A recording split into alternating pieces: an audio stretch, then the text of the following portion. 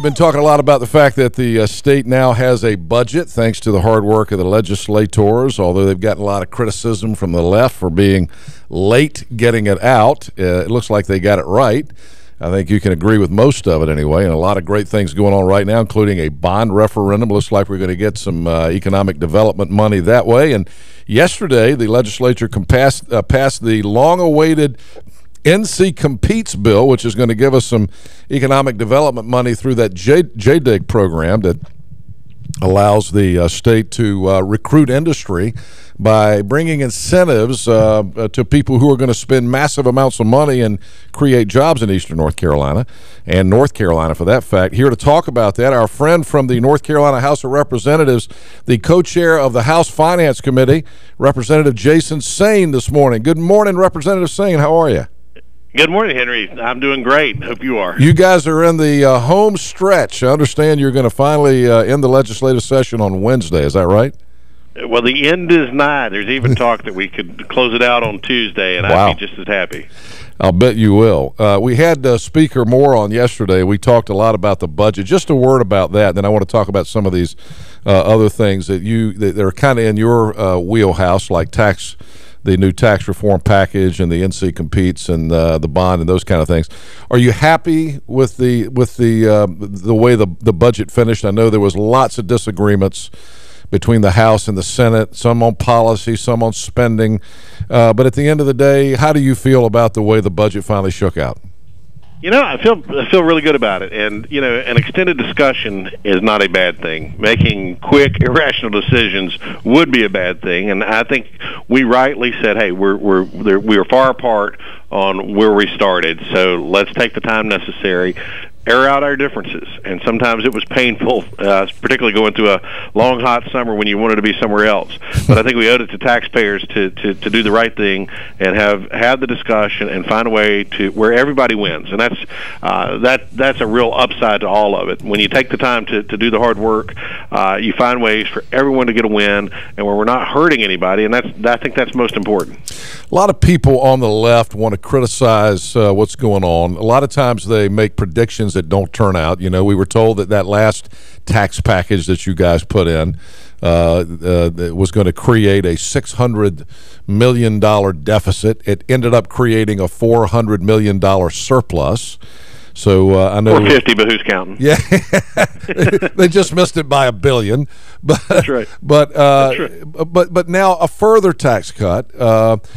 People across, you know, we're getting ready to have a nationally syndicated radio host, Mr. Rod Eccles, coming in a second. I'll get his opinion. He's, you know, we hear from people across the country that you guys are the ones getting it done because you're cutting taxes and creating, you know, the kind of opportunities in the state that we used to see when we had lower taxes. And I know that's partially, I don't want to put words in your mouth, but you know, having gotten to know you, I know that's one of the things that you were hoping for. Are you happy with the way that the tax package went? Because you ended up with a lower income tax, but you did create some new sales taxes.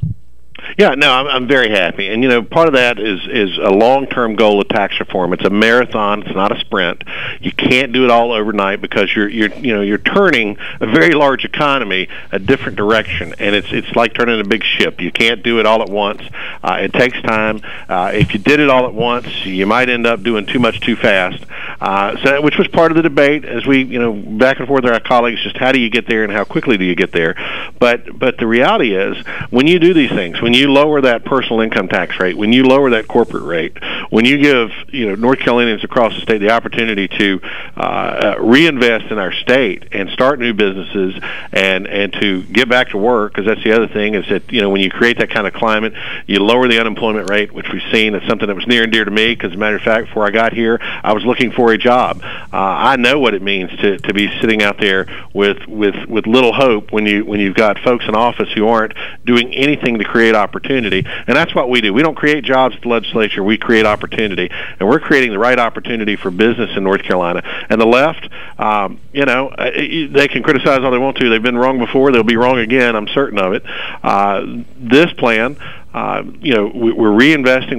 We are being competitive with our folks to the south of us in South Carolina, with Virginia, Tennessee.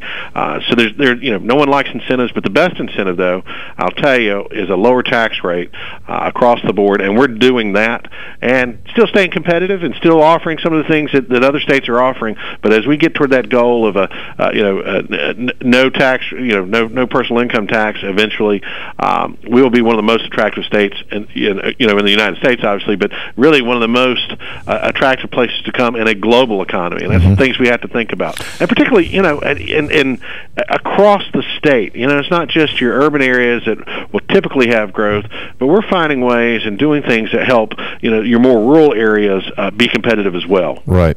And of course that sales tax redistribution plan that Senator Harry Brown from here in Eastern North Carolina came up with, it kind of got worked into this new sales tax.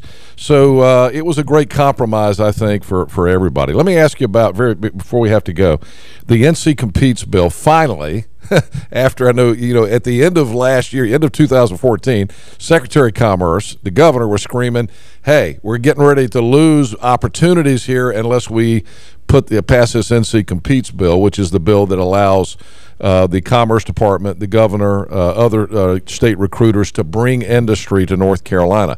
Nobody likes incentives, Representative Saine, but everybody around us is doing it. We just lost the Volvo deal to South Carolina, and I know that in Eastern North Carolina, everybody was hoping that we'd have a fresh look from a new auto manufacturer. Finally, the NC Competes bill passed yesterday, and we have a pool of money to go recruit new industry to create jobs. Do you feel okay about the way that got lined up? I do. I think it requires counties to put some skin in the game too, to have some matching funds. A dollar for dollar if you're in an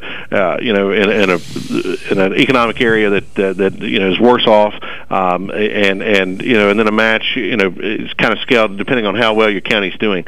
But the most important thing is it allows us to be competitive. It does give the Secretary of Commerce and the governor something, kind of a trump card in their pocket to always we've got the right economic climate. If we've got one more thing that could help bring that company to Eastern North Carolina or to Western North Carolina or wherever it may be, they're now empowered with that, and I think that's very important because we have to be competitive. It's a shame that we had to wait. We started the bill back in February, got it out I think in late February, March, something like that, and we've had to wait. But it might, some things are worth waiting for, and I think we finally got it right, and we got agreement from our friends in the Senate, and have something that they can go out and do the necessary business recruitment, because we don't want to lose. I think everybody in North Carolina is as competitive as you or I might be, Henry, and they want to see our state winning, and we don't want to be left behind. And I think the NC Competes Act gives us the tools that we need to be competitive.